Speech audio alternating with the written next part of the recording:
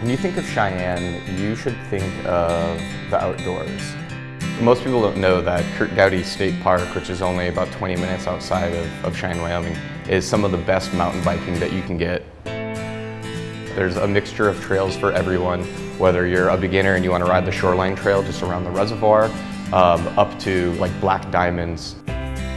What's great about it is very easily you can wait a few miles to where you won't see a person for hours.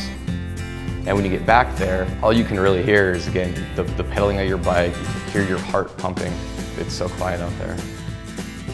My Cheyenne is living in a small town with a great community, fantastic people, being so close to the mountains where I can just disappear for a day and then still come back, engage with that community, come downtown to the depot, sit down and have a beer and watch the sunset. That's my Cheyenne.